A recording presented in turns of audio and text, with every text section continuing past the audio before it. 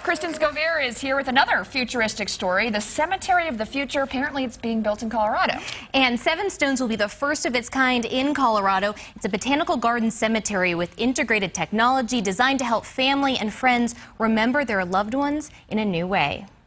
It's not dark, it's not scary, and when it's complete, Seven Stones promises to be unlike any cemetery you've ever seen. Chalk walls and water features and fire pits and more soothing, what we call pause points, where somebody can just kind of sit down and chill and relax. According to developers, paying tribute also means stepping away from rows of headstones and integrating new technology.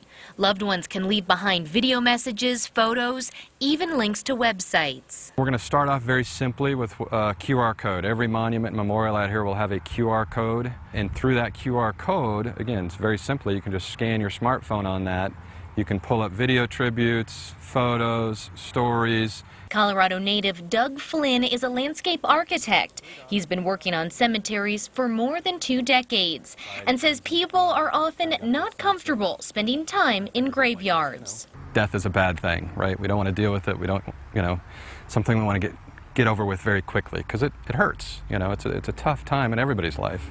Seven Stones hopes to make that tough time a little easier with a design usually reserved for botanical gardens. We're at a point in time where we want to kind of bring that sensibility back, that art, design, architecture. The property is about 33 acres just south of Chatfield Reservoir and has room for tens of thousands of people, all with their own unique lives and stories to tell, even after they've passed on.